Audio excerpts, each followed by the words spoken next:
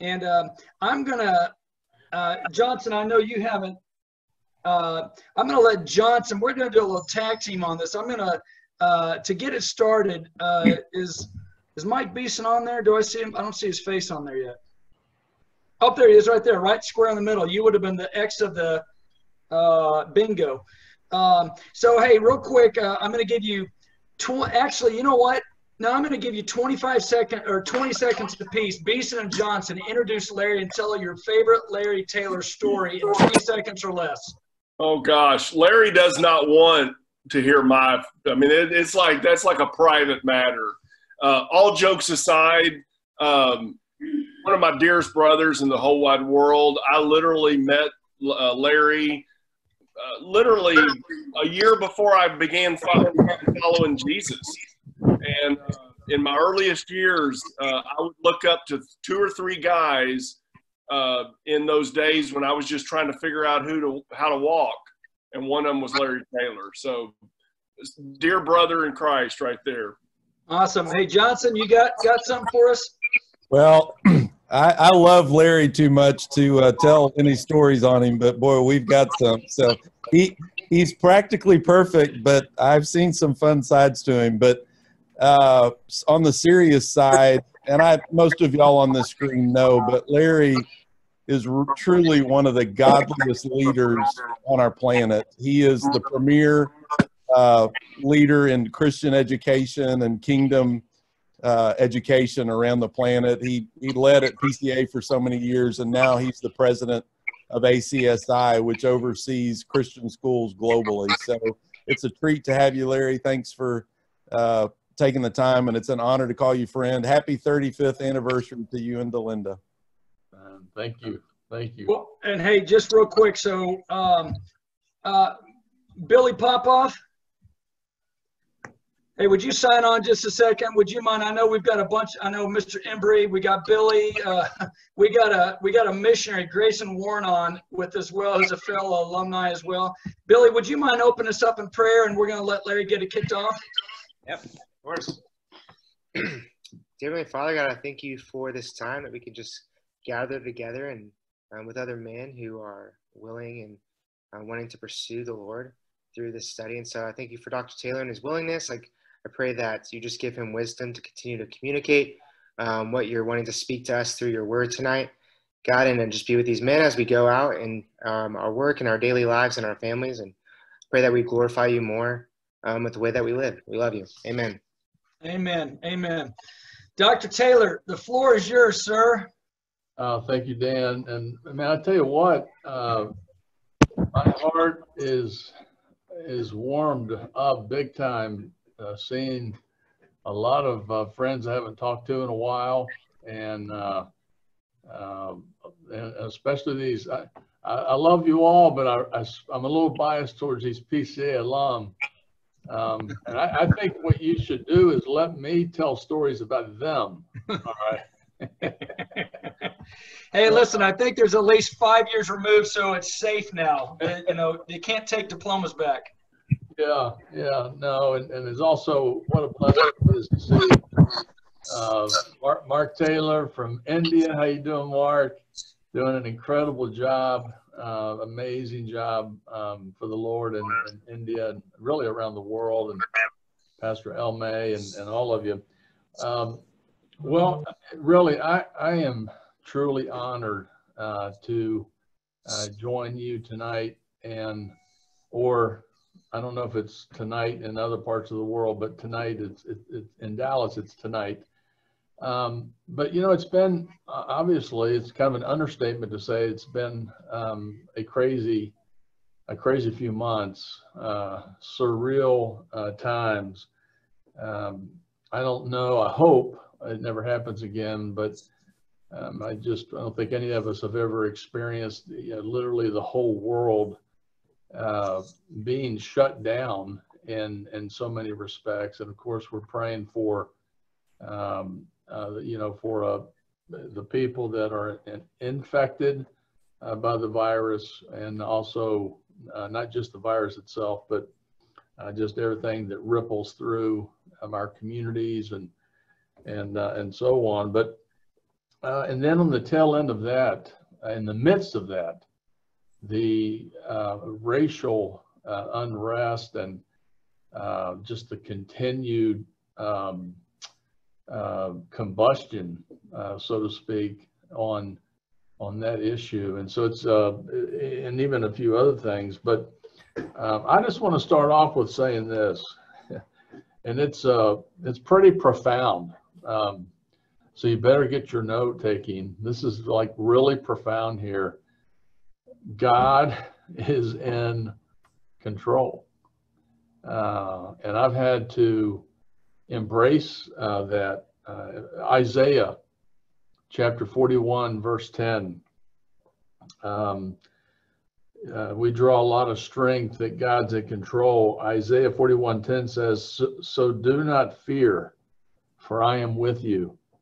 Do not be dismayed, for I am your God. I will strengthen you and help you. I will uphold you with my righteous right hand. And these are certainly surreal days. I can't remember who said it. I don't know if I was listening to a podcast, or reading an article, but someone made a comment, and I wrote it down. And they said it's someone called it. It's like a shadow over the world right now. Everything that we're experiencing, a shadow over the world, and it reminded me. Some of you like C.S. Lewis. Some of you like Tolkien and what they've written, and how magical their writing has penetrated even the non-Christian community. But I remember Tolkien said this. J.R.R. Tolkien said, above all shadows rides the sun. And so here's this one quote that says, it's like a shadow over the world, but here's Tolkien that comes back and says, above all shadows rides the sun. And he meant the S-U-N, but if you change one letter in that sun, S-U-N, and you exchange the U, put an O in for the U and capitalize the S, it's even more profound. Above all shadows rides the sun, Jesus Christ. C.S. Lewis said, you can't go back and change the beginning, but you can start where you are and change the ending. There's a lot that we can't change right now, but there's certainly, I know in my life, whether it's my family or the call that God has on my life or your life, there's a lot often that we say, I wish I'd have done that. I wish I could handle this differently.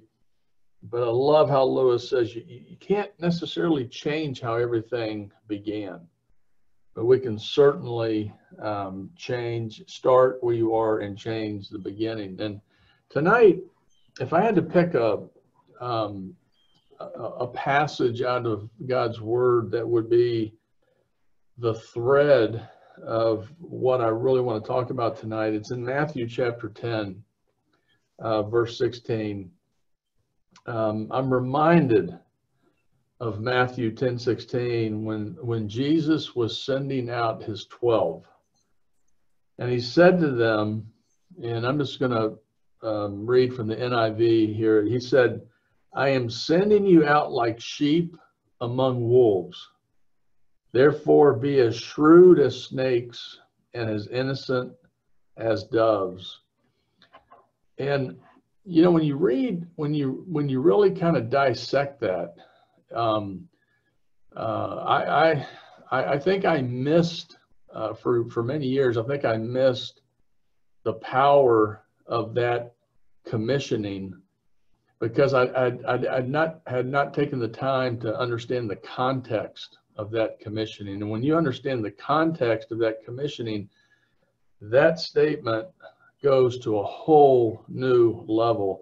Jesus was training his disciples how to behave. He knew that his disciples were entering a world that was hostile to believers. He didn't want the disciples to behave like wolves. He expected them to be Christ-like in a godless culture by combining, this is the key word, combining the wisdom of the serpent with the wholesomeness of the dove. And we need to, we need to lean into this biblical principle, which is really foundational to kingdom work. And I think especially kingdom work today. And I know we have people from all over the globe, but I know in the United States right now, this application of and this is not a cynical statement. It's just the outright truth. A rapid drift of a post-Jesus culture. And so in many ways, the commissioning Jesus is given to these 12. It really speaks to our times right now that it's foundational to kingdom work. Jesus wanted his disciples to find that optimal balance between the dove and the serpent. Gentle without being a softy, and sacrificial without being taken advantage of.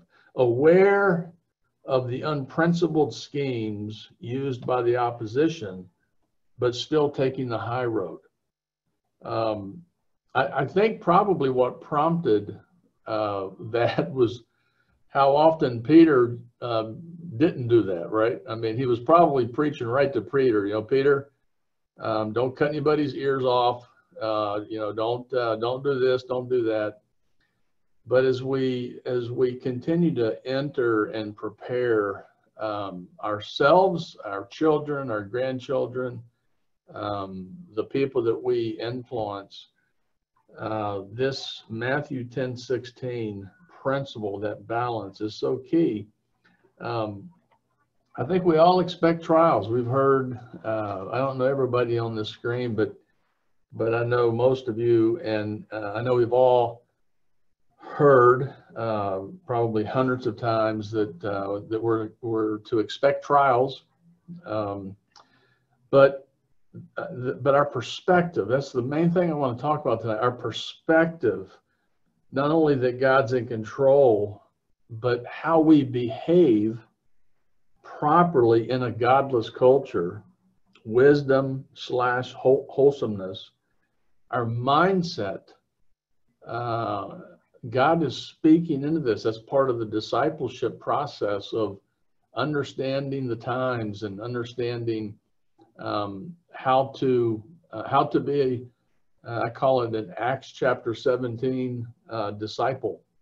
When that great moment, I think it's one of my favorite stories in the Bible of this optimal balance when Paul left the synagogue in Acts chapter 17. And he was immediately confronted by two different worldviews. He was confronted by the Epicureans and the Stoics. And for Paul to find balance, this was huge because, Paul had a tendency just to go off and just start preaching, which sometimes you have to.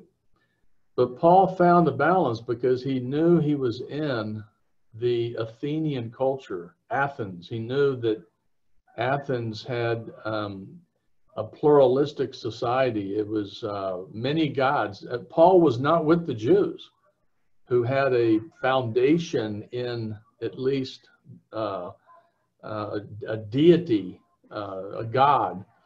Paul understood that he was with a bunch of people who believed in everything. And how he embraced the moment, I call it scholastic discipleship. And I'm not talking about SAT or ACT discipleship. I'm talking about just understanding the times, like the tribes of Issachar understood the times. And so I want to challenge us tonight. Really, I just want to encourage you. I want to encourage you to protect, and this is one thing God has been encouraging me on, is to protect your mind, to protect your attitude, that your perspective and my perspective truly matters as we continue through. I'm not just talking about COVID-19, but as we continue to move through this culture. I'm reminded of a story in 1675. 1675, that was a long time ago, in Bedford, England. The famous Puritan preacher, John Bunyan, was arrested. He had been preaching without a license. Okay, he had been preaching without a license, and he was jailed for 6 months. Previously, if you know anything about John Bunyan, he had already served 12 years in prison for similar things, and during that time, he had written a bunch of pamphlets and books and stuff like that that are available today. But what caught my attention as I studied Bunyan's life was that he didn't see this imprisonment as a tragedy. He took it as an optimistic view. He's reported of saying this, and I quote, "I have been away from my writing too long. Maybe this is not so much a prison as an office from which I can reach the world with Christ's message." It was during these months that he wrote The Pilgrim's Progress, probably one of the greatest, in an allegory of the Christian life, one of the greatest books ever written in the English language. And I thought, man, if Larry Taylor could always have that type of perspective, that type of attitude. I don't know if we're allowed to open the floor. Dan, can I ask a question and just kind of open the floor a little bit here? Because I wanted to ask a question. Forget about John Bunyan for a second, but does that story remind you of anybody in God's Word that did not let their circumstances dictate their actions? Can you think of any biblical characters that just come to mind right now where their imprisonment, and sometimes literally, sometimes not literally, it didn't stop them from pursuing Christ and spreading God's Word? Anybody come to mind? Shadrach, Meshach, and Abednego. John Perry says Job. Amen. Paul. Paul. Paul. Daniel from Will Harker. Joseph. Well, Joseph had, it was like one thing after another, wasn't it? Mm-hmm. Well, those are good. Those are great examples. And you know, if we had time, we could unpack those situations a little bit more. Most of you who know me know that when I go to heaven, after I hug Mama Hager, I'm going to get in that long line for the Apostle Paul. And I just marvel. I marvel at how Paul was so consistent and diligent in his surreal times. I mean, when I think about the letters that were written, especially to the Philippians, while in a stinking, cold, wet dungeon cell, his attitude, and I hope tonight doesn't come across as a self-help talk. It's not. It's his attitude, his perspective was, yeah, I'm in prison, but man, I've been able to share the gospel with hundreds of some of the most influential people in the world. Rejoice in the Lord always. Again, I say rejoice. Wow. And so I have a question for you tonight, and this is something to maybe ponder. It's basically my challenge. You know, you find out a lot about people during a crisis, don't you? You find out a lot about, I mean, we are observing mayors, governors, presidents, media. I'm observing right now the ACSI, Association of Christian Schools International. I'm observing closely our crisis management. The management team. You learn so much about people and how they're responding. But my question, if that is accurate, if we are observing, and I know we are because I've talked to many of you, and we talk about how so-and-so's handling this and so-and-so's handling that. But if that's accurate, that we are observing, then this also has to be true. We have to assume that people are watching us. If we're watching them and we're having all these talks, I mean, I just, left watching the press conference that probably some of you guys were watching, the latest and greatest press conference about the COVID-19 and everything. So my question is, how are we responding as individuals, but mostly as Christians? And we know this matters. We know this matters because historians record how people respond. In fact, to kind of bring it closer to home, I just want to highlight two examples historically of how Christians responded to epidemics, to pandemics. When the plague hit Wittenberg, Germany, and the bubonic plague hit Wittenberg, Germany in 1527, the death rate, we think it's bad with COVID-19. The death rate of the bubonic plague has been calculated as 30 to 60% of the population.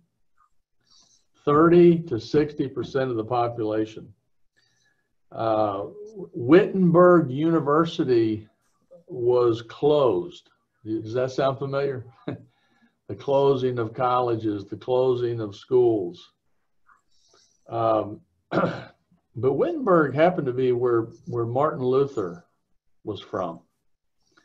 And Martin Luther and his wife, his beautiful, sweet wife, Katharina, they decided to stay right there in Wittenberg during that time. And she was pregnant at the time. Everybody urged Martin Luther to flee, but they chose to stay in order to minister to the sick and the dying. So a bunch of spiritual leaders from other cities actually wrote Luther and said, "Can you give us advice? I mean, we don't know if this is biblical what you're doing or not biblical what you're doing." And Luther wrote a pamphlet, and I would encourage you to Google this, and it's not a long read, but it's a pamphlet that amazingly speaks it's relevant even today. The name of the pamphlet, this was Luther's response to his brothers and sisters that were saying, what should we do? Should we leave our city? Should we stay here and serve the sick and the dying? The pamphlet is called Whether One May Flee from a Deadly Plague. And it combines realism and faith in a way that I think is even powerful today as we deal with our crisis. And I love a couple quotes in it. Luther doesn't answer, what would Jesus do? Rather, he addresses, and this is part of his pamphlet, he addresses this question: what would you do if it was Jesus? And in a key quote, directly relevant, I think, to our coronavirus, Luther says this. Listen to this quote from Luther. He says, This I well know, that if it were Christ or his mother who were laid low by illness, everybody would be so solicitous and would gladly become a servant or a helper. Everyone would want to be bold and fearless. Nobody would flee, but everyone would come running.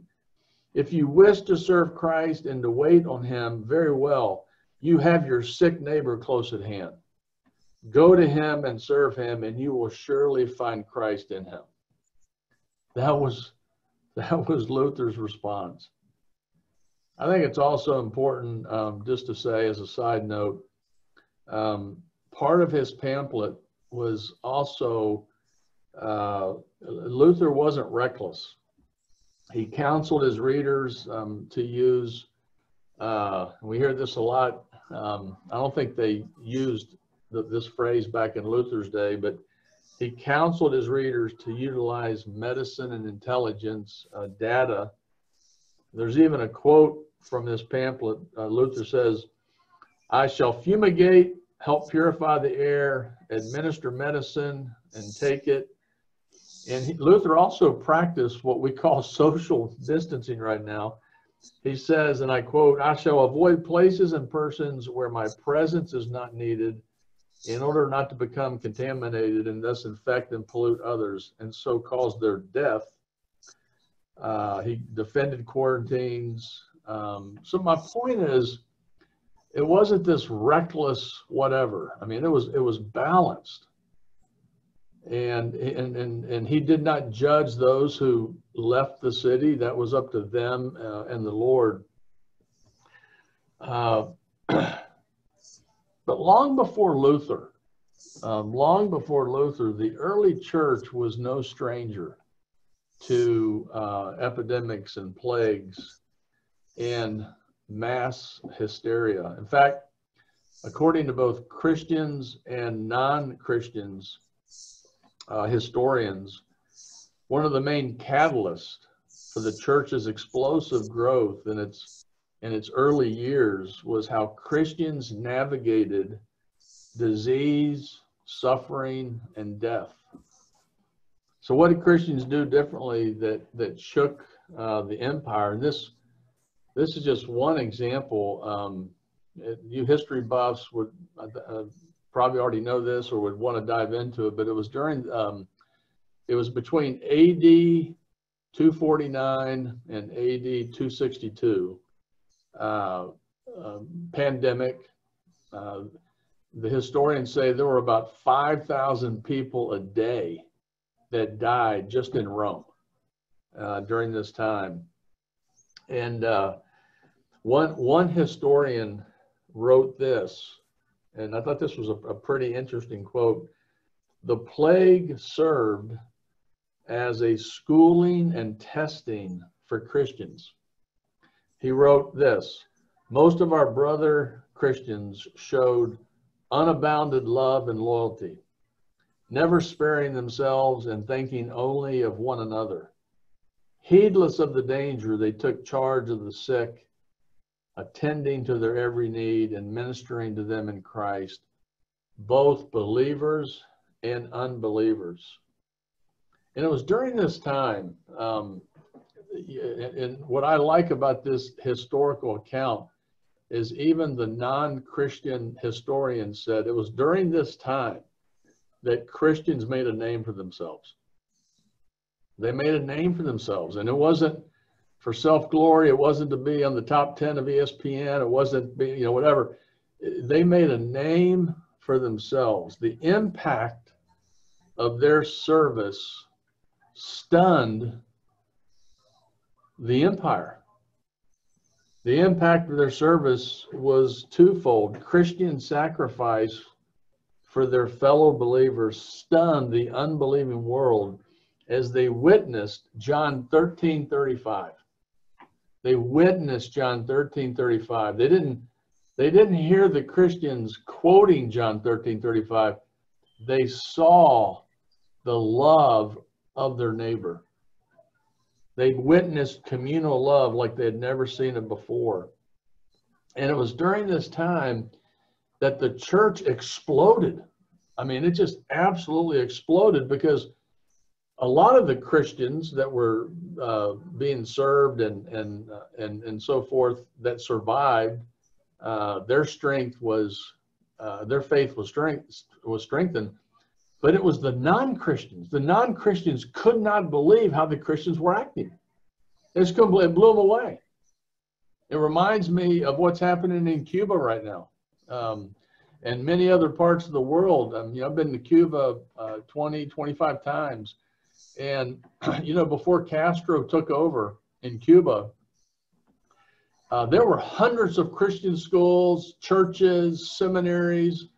Castro takes over. He allows some of the seminaries to still exist, some of the churches to still exist.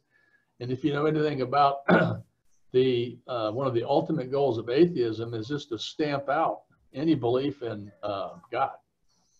Well, the church exploded in Cuba. The more oppression, the more explosion.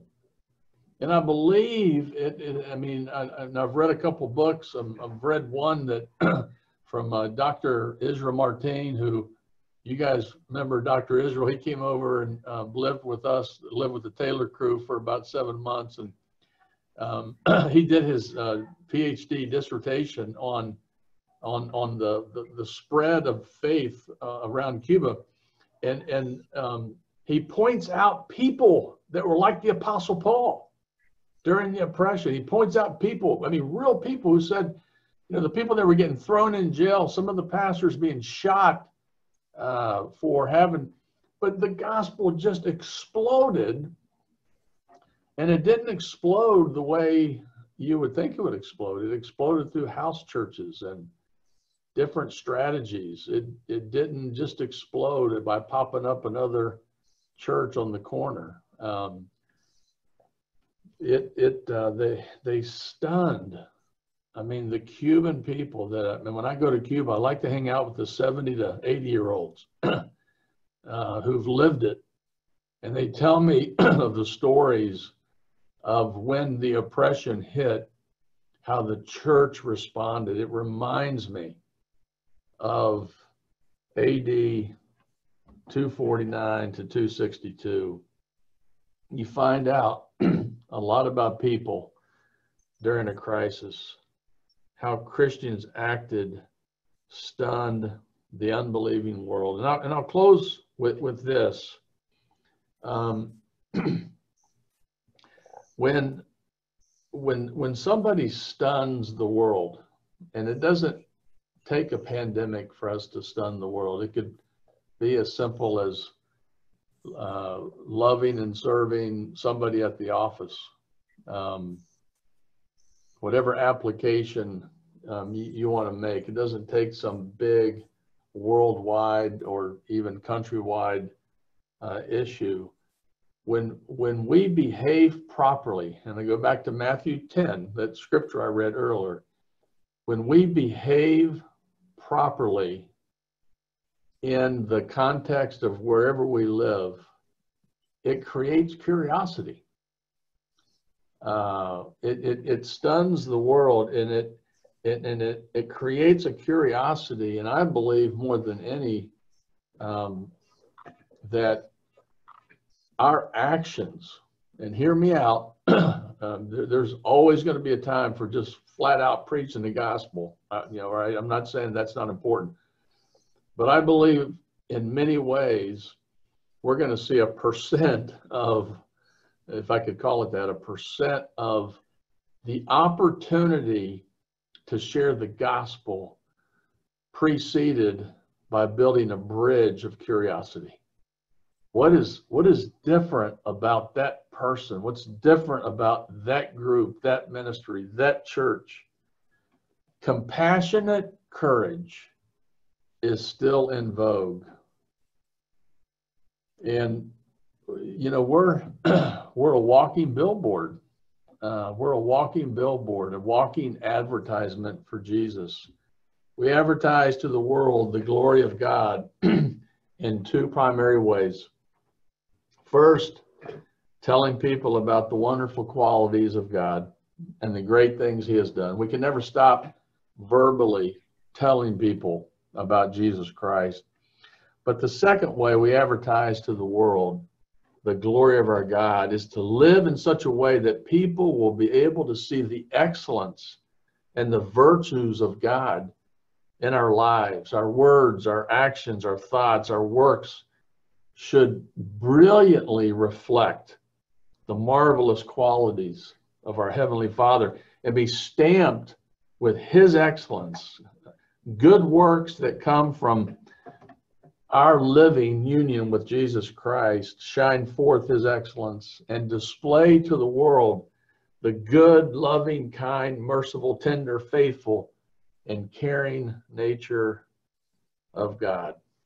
So, my brothers, tonight, my encouragement is, regardless of how crazy the world is, let's stun the world by how we act, and may that create a curiosity that says, hey, I want to listen to why you're so different. John 13:35, they will know you by your love. Father, thank you for this time. Thank you for this group.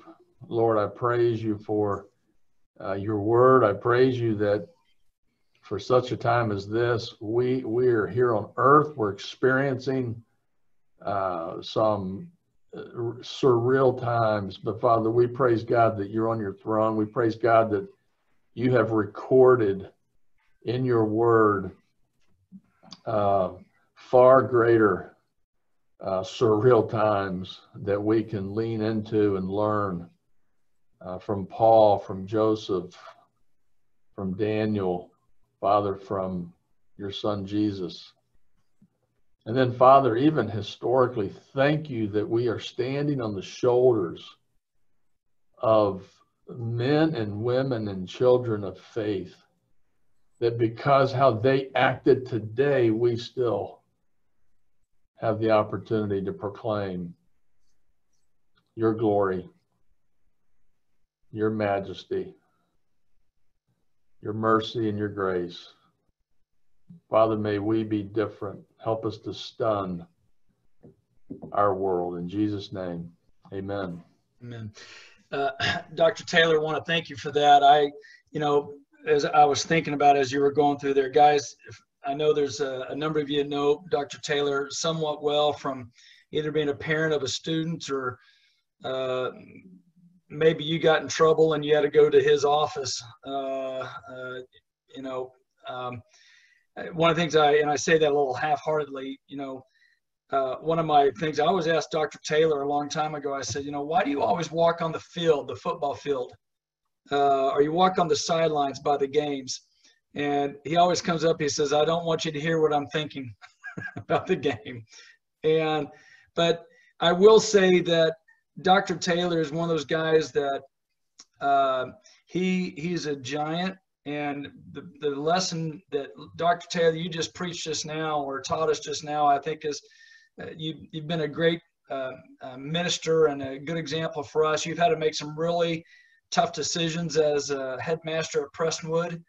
And when it wasn't popular, and when you look back, it was the right call always. And you were a great leader. And I'm thankful. I'm being biased a little right now. I've got a son and daughter that got to learn under the leadership of yourself, and they're better for it. And I'm thankful for that. So, guys, we finished out.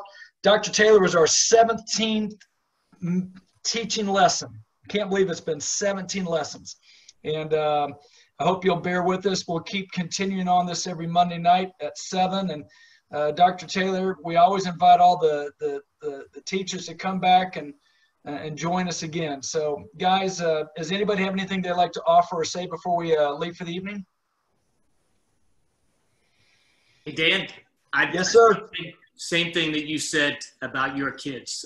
My PCA alumni are now 33 and almost 31.